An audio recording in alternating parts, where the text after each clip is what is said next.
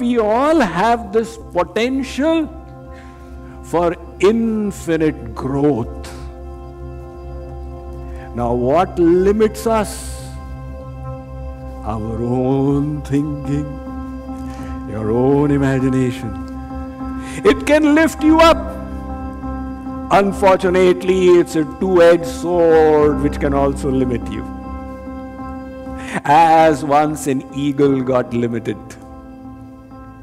The eagle's egg was placed in the midst of prairie chicken. Prairie chicken are these birds that just cluck around on the ground, flying a few feet up. So when the baby eagle hatched, it found itself in the midst of chicken. And monkey see, monkey do. What it saw, that's what it was doing. So it would also cluck around and flutter its wings a little bit.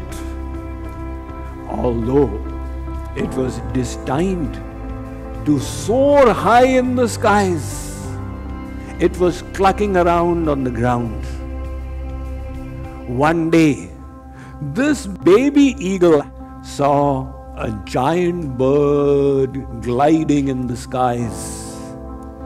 It was thrilled. Wow!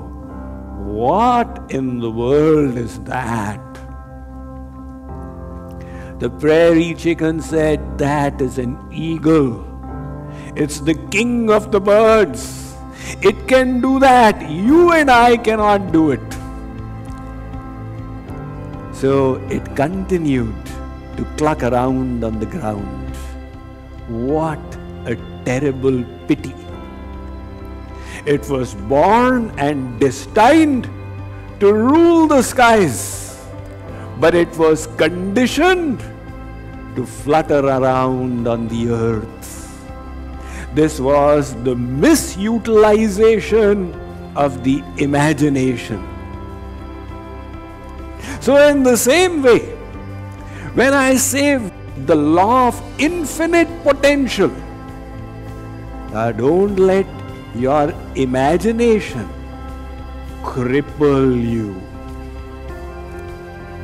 We tend to cripple ourselves.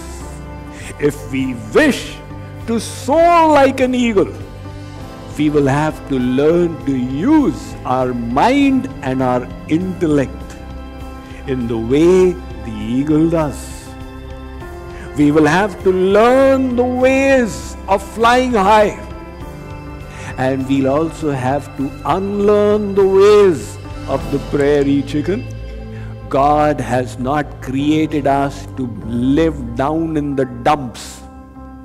He has created us so that one day, when we wake up to claim our divine inheritance, we will achieve the supreme perfection that He has planned for us.